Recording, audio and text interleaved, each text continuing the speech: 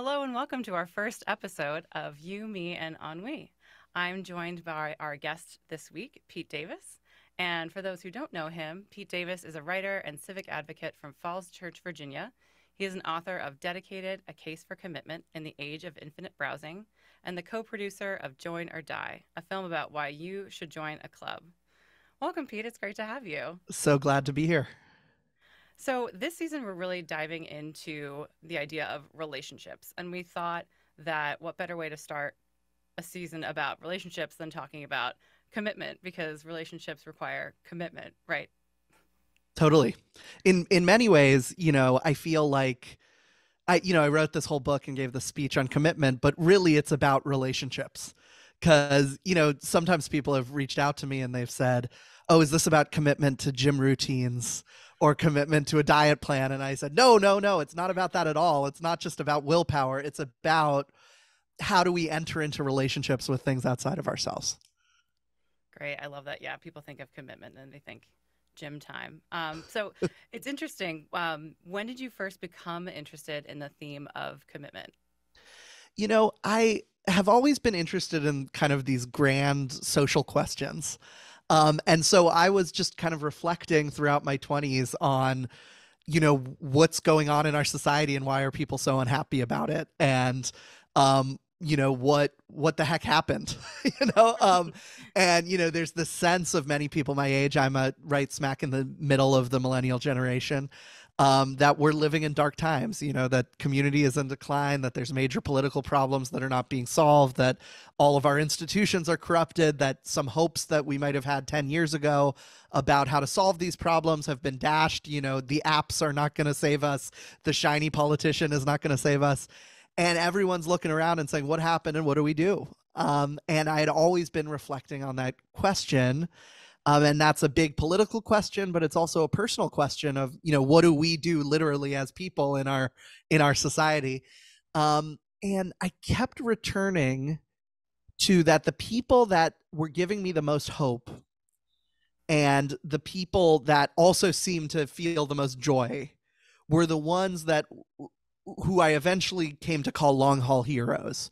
People who worked on things for a long time, people who ignored the creed of our time that we had been told by every adult in our life as we were growing up, which is keep your options open. They were the ones who ignored that advice. They were the ones who foregoed options and made commitments to love a particular thing over the long haul. And I started kind of following that trend of, who are these people that are committed to causes or crafts or communities or places or just people over 5, 10, 15 years. They were the people that were making progress on things, bridging divides, restoring institutions, giving us hope. And they were the people that, were smiling at the end of the day. And that's why I wanted to look into answering the question of all have what they're having, which is commitment. Right. So I love the term long haul hero. Who's your favorite long haul hero? Oh my gosh. There's a whole range.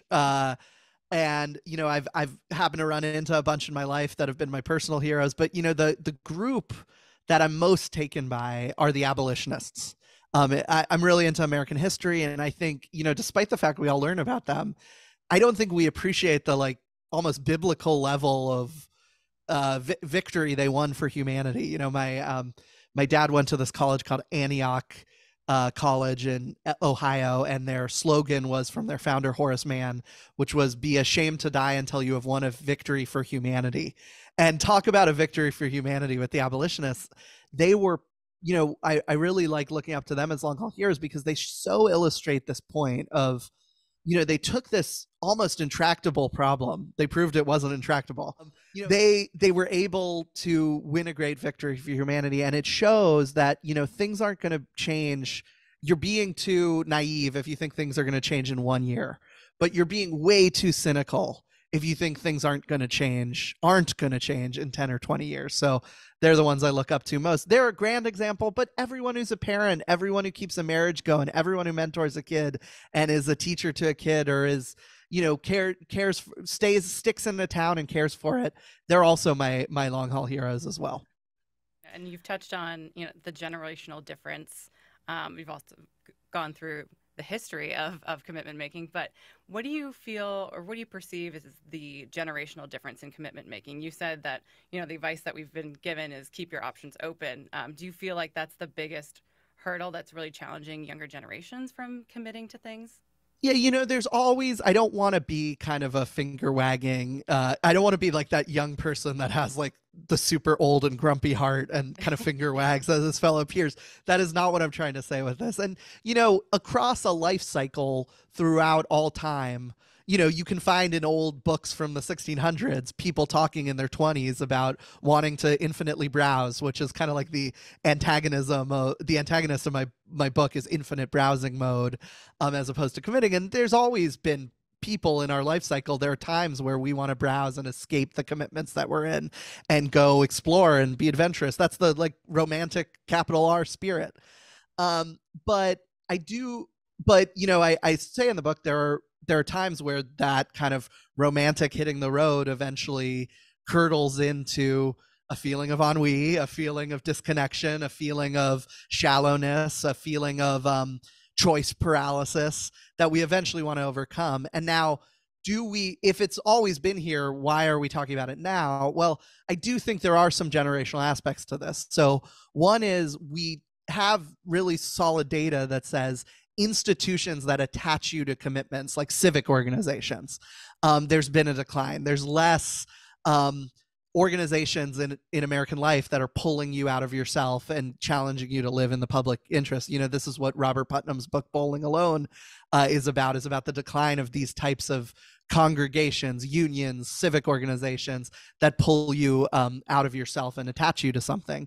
There's also been a bit of a change in our educational culture where we have this hyper meritocracy that is basically the church of keeping your options open, where most of our prestigious institutions are telling their students, this education is not for attaching you to the public spirit, it's for you to get your tool bag for your own advancement, and your job is to use this to advance yourself, and that's what public spiritedness is, just you advancing as opposed to you attaching to something larger than yourself and working in service of it.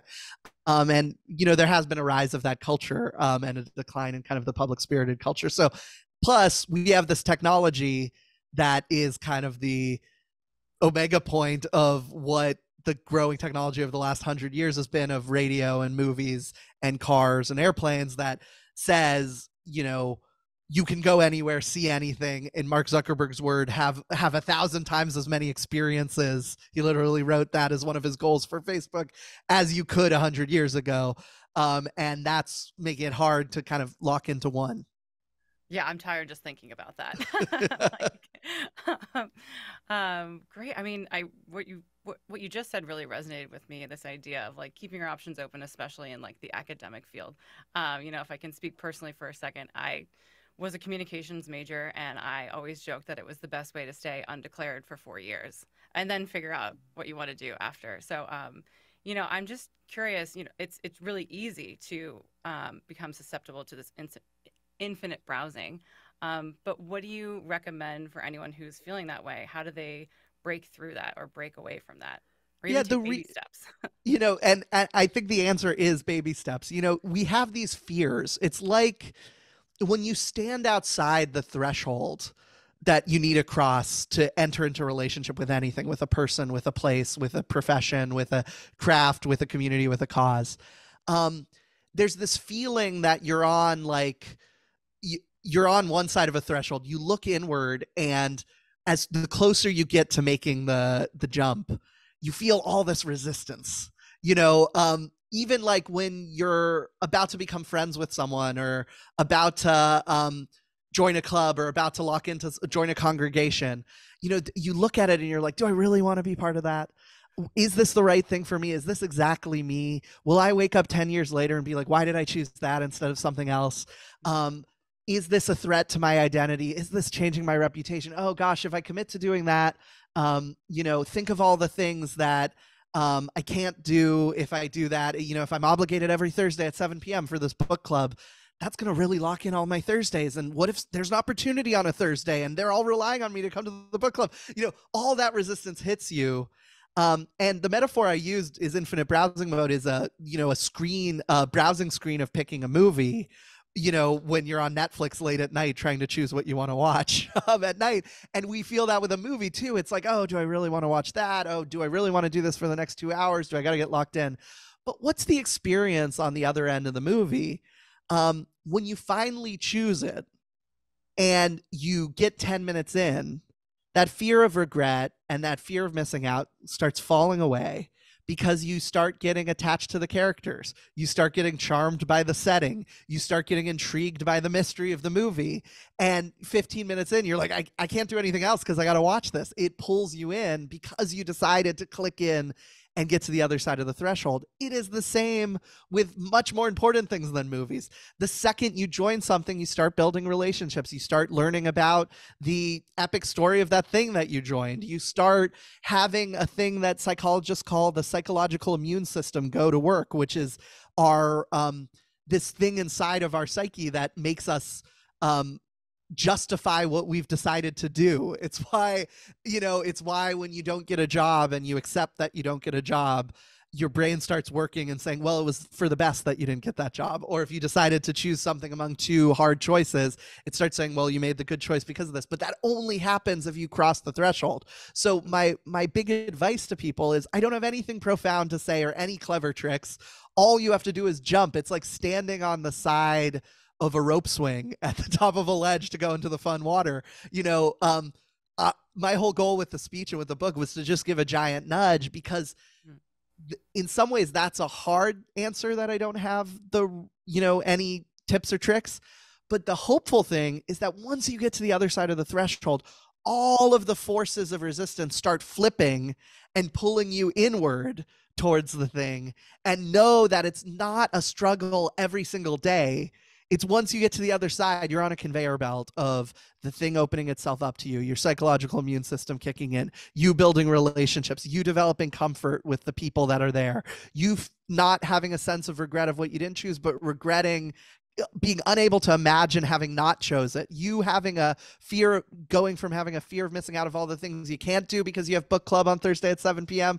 to you saying, I'm scared of missing out on our 1-year anniversary of the book club or the big annual thing that we do every week, because that you start rewiring your sense of meaning by making your commitments. It becomes who you are. I know that was a long rant, but I really wanted to justify, the fact that it's just, jump. Do it.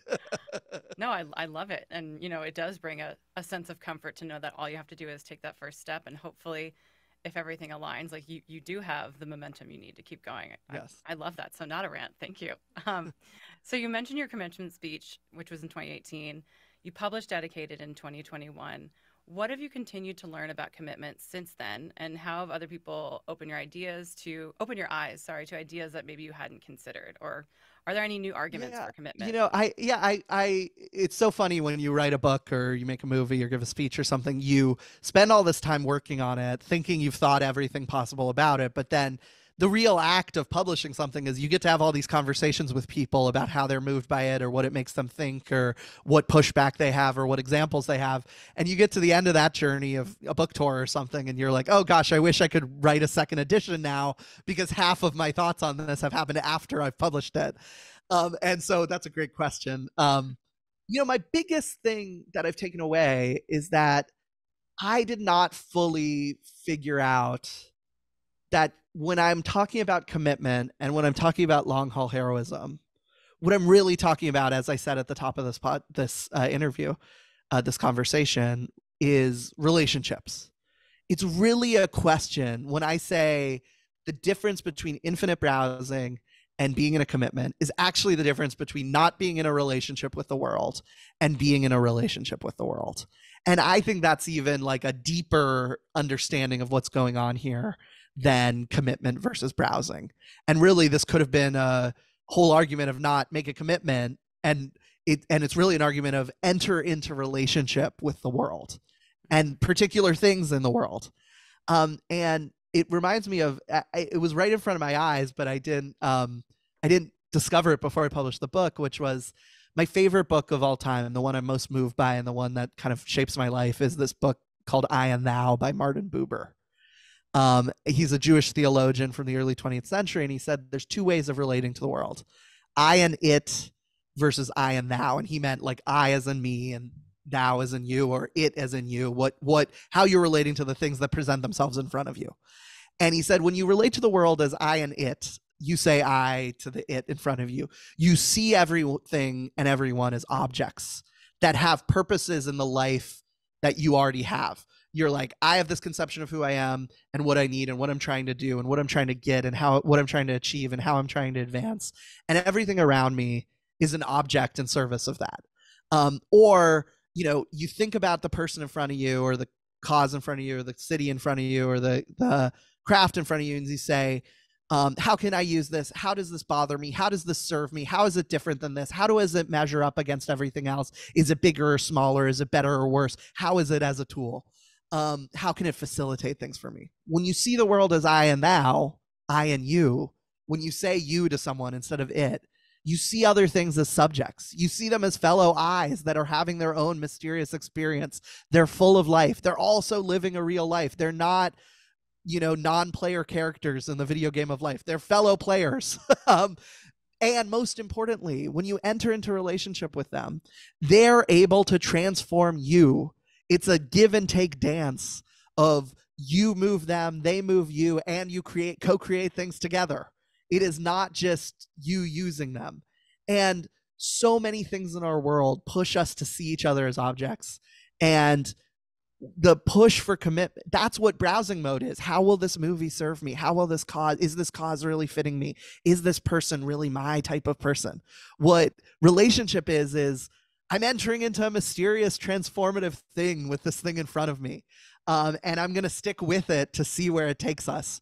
That sounds like a great second addition to your book, perhaps. But I know you've been working on other projects as well. You have the film Join or Die that just came out, Why You Should Join a Club. Can you say more about the film?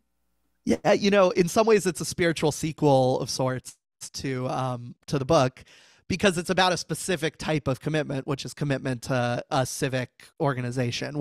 And we use club in the broadest sense of the term. It can mean a union, it can mean a religious congregation, it can mean being part of the public life of your town, and it could mean standard clubs like the Rotary or the Kiwanis or whatever, basketball league, softball league, bowling league, whatever this is. I make it with my sister. We've been working on it for 5 years. She's from documentary world. I'm from like civic and community thought world, and we came together to make a documentary about American civic life and community life and the history of gathering. The reason we made it is basically, that we're in a social isolation crisis today. It manifests in personal lives as loneliness. It manifests in public life as a lack of civic organizations that are the building blocks of democracy. And if you start looking at personal problems of why are we all so lonely and public problems of why is our democracy not functioning, they both kind of trace back to the lack of this, mediating institutions of these civic organizations, congregations, unions, and the like. And there's this professor that, that sounds like a nostalgic kind of abstract thought, but there's this professor, Robert Putnam, who's kind of a Harvard political scientist, who has spent his whole life studying this, and he's found the data that not only shows that these civic organizations are connected to the functioning of institutions, society, and government. He's also shown in his famous book Bowling Alone that we've seen a huge decline over the last half century of these organizations, and he's kind of one of the leading agitators for how can we rejuvenate community in America. So it's a movie that tells the story of that theme through his work, and challenges us to turn it around by joining a club. I love that. I mean, it's not new to me. I've heard from older generations in my congregation saying, "Oh, like people aren't joining congregations anymore."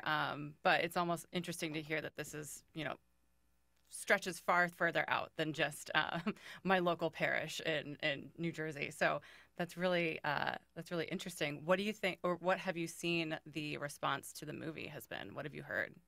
Well, it's been really wonderful because we've had a response that is what we hoped the mission of the film would be. So we wanted this on a personal level.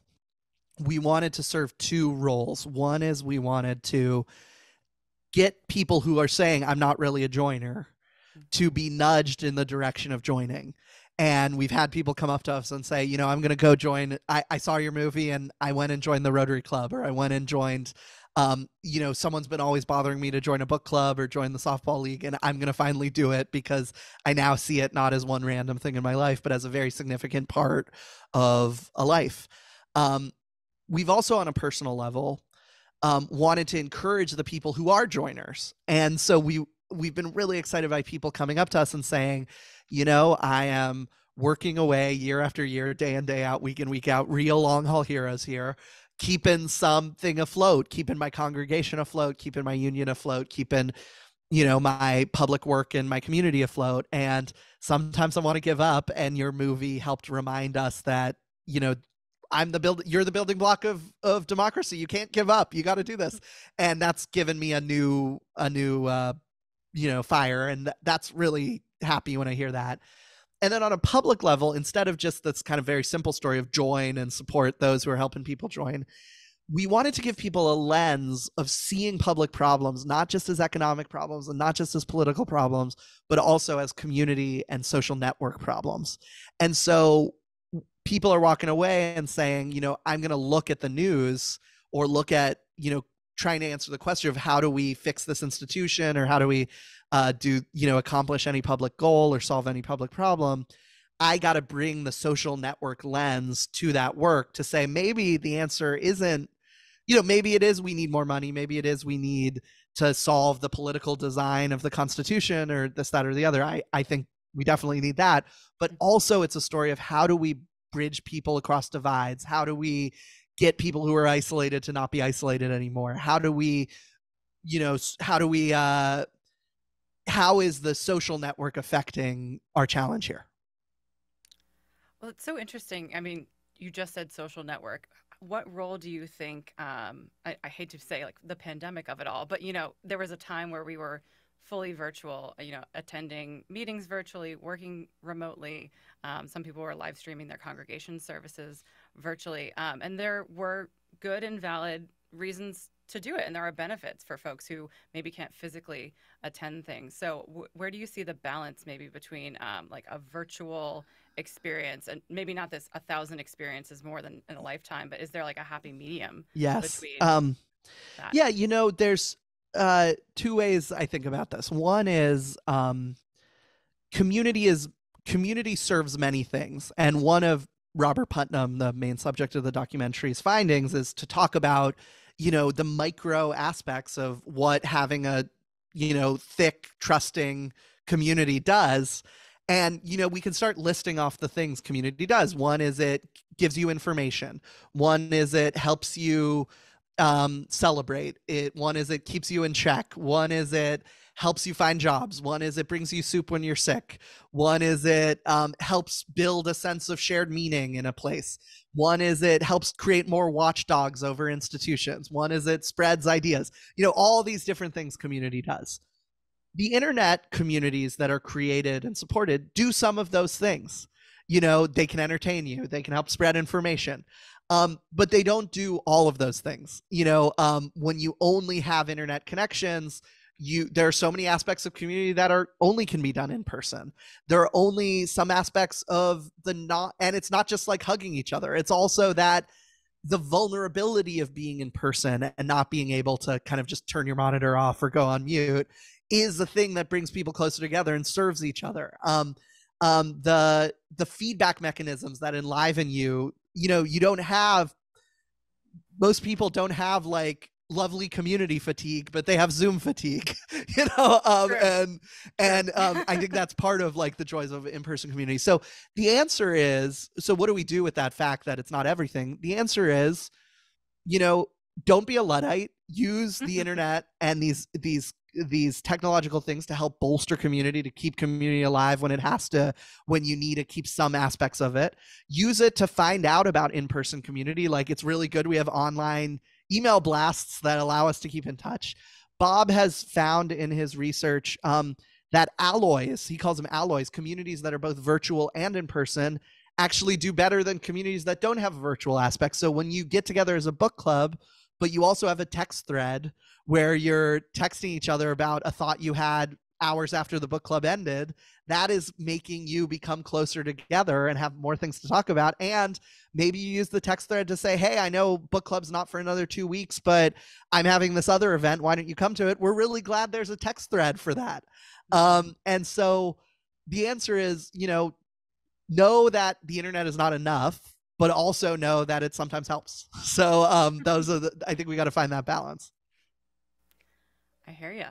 So just playing devil's advocate for just a moment, we talked about, you talked about this feeling of stepping into a commitment and that you'll kind of know when it's working. Are there ways that you can know if a commitment that you've made is not working? And is there like a threshold of like, oh, give it a month or two? And if so, how do you gracefully back out of a commitment if maybe it's Yes, totally. This is a great point. I don't think that's devil's advocate at all. I think that's just a wonderful part of the story of commitment. I said, some people came up, every time I'm saying, oh, people came up and misunderstood the thing, that's my fault because I should have said this better. But, one of the other ways people misunderstood what I was saying is they're like, oh, this is a book about not quitting. And I actually, I say, no, it's a book about not infinitely browsing. It's about the opening jump into a commitment that I'm trying to fight against. We feel a resistance to initially joining something or entering into a relationship with something. And this book and the speech are trying to nudge you across that threshold to join things. It's not telling you on year 10 when you hate it, quit. And in fact, the fear of not being able to quit is preventing people from crossing the threshold because they think, oh my gosh, if I join this and I never can quit, I should never join anything. And so actually, I have a whole section in the book called In Praise of Quitting, because if you know that you can quit, it lowers the stakes and allows you to take those baby steps. So now, how do we know when we should quit? Well, one thing I said in the book, and I really believe, is that relationships are like living things, and living things have, a cycle to them. They have the initial moment where they're sparked, they grow and they flourish, and eventually living things die. And relationships also have cycles to them. And if they're a living thing that have give and take and that serve each other and are fostered by people giving their life to them, you don't want to, if they're kind of more organic than mechanical, you don't want to, I don't mean to be like totally macabre here, but when you are just continuing with something because of a rigid rule of commitment, instead of as like a life-giving relationship between you and the thing and with the relationship itself, when you are just play acting because of the commitment, it's like play acting with a corpse. It's very creepy. And that's how people feel sometimes when they're going through the motions on something they don't feel anymore. And so when the thing is not giving you life anymore, and when you're actually relying too much on just like, I am committed to this and thus I must do this, it's not living anymore. And it might be time to end it and free yourself to make other commitments. And so my big way to discern whether it should be done is, don't quit because of the things that come with every commitment. It's awkward at first. When you're first entering into a relationship, you ask, how many siblings do you have and how's the weather? And that's annoying, and that's with everything. When you first show up at a group where you don't know anyone, they're all chatting and having all these inside jokes and you don't have that yet. When you're first getting into a cause, you don't feel the magic at first because you're kind of amping up into it and you're not deep enough into it. You're not deep enough into the community to really feel the mythology and this magic of the community yet. Don't quit just because you're starting out. But if after really giving it a go, sticking with it for a while, leaning into a little bit more stickiness and saying, these things take time. If you're still not feeling it, don't play act a commitment just because of a rigid rule. It must be heading in the direction of life. And that's what relationships are like, living things. I kept this visual. I hope it's not too left of field, but I kept thinking of like a relationship that looks like Weekend at Bernie's. Like you can't just prop up the Yes, exactly. That is why I, even though I'm like, oh, should I be mentioning this macabre thing on podcast? But I really, it is the metaphor that feels the most like a dead yeah, commitment. It's like yeah, having a a tea party with like a thing that's not alive anymore. It's very yeah, creepy. It's like horrific, and that's what you feel when yeah. you're like, I should be doing this because I'm in this. And the goal, I had this, this is a Catholic podcast, right? Of course, yes. And I'm a practicing Catholic, and there's a big breakthrough I had recently about, um, and more holy and wise Catholics than me had this much earlier, but it finally reached my soul. You know, when we're called to be good, it's not the goodness. Eventually, when you see holy people, the goodness does not flow from the rules. The rules were kind of like the scaffolding that they grew their true authentic life inside of, that eventually directed them in the direction of organically wanting to be good. So when Catholicism like calls us to reach out to let's say, talking to a high school student, reach out to the kid who's marginalized at high school, like who's sitting alone in the cafeteria, we feel our Catholic guilt and we feel like, oh, I should go sit with the person who's sitting alone. The deepest holy Catholic holiness is not sit with that person, and even though you don't like them, and even though they're bad, and you don't like them, do it anyway because that's the rule. That's Yeah, not what we're called to do. What we're called to do is sit with them, encounter them, and open up your heart to see the goodness in them, and eventually get a kick out of them, and let the magic of in our religious way of saying this, the magic of God connect you. And yeah, eventually you want to sit with them because that's what we're called to do. And in some ways, that's what commitment is. It's like encounter the world and enter into a relationship and let it naturally take its course, not do it because that's what a good person is. I don't know. Does that resonate at all with your I, personal experience with it this too? totally does. I'm smiling because it makes me think of there's a member of my parish community, Chris, and he is in the beginning he was very shy and just a bit awkward, but not quite sure how to approach people. And I have to give credit to my boyfriend. He made a lot of effort to spend time with him week after week. They would watch football together. And in the last 6 months, I've really seen him really grow as a member of the community. He's now going to start a run club outside of our parish, Love it. and he loves chatting with other people. And he came to our fish fry on April 1st, and he played this really funny April Fool's joke on everybody saying, hey, I'm moving to Pennsylvania next week. And we're all like, Chris, what do you mean? Like, you just got a new job. What's going on? And he just goes, April Fools, you should have seen your faces. And he pulled it on every single person.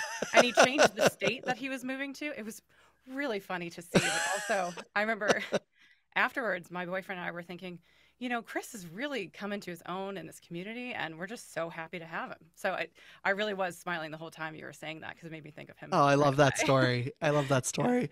And that's what we believe. It's not that it's that there's a light inside of everyone. And like if you really believe that, the goal is to kind of find it, not to, even though I don't see it, this is what I should do because I'm a good person. That's right. that's making it about ourselves. And I believe that's how all relationships work. Well, so Yeah. we're coming towards the end of our time together, and there is a question that we're asking each of our guests because the name of the show is You, Me, and Ennui. So we're just curious to know, is there anything that's giving you a sense of ennui, listlessness, or blahs right now? And, how do you break out of it?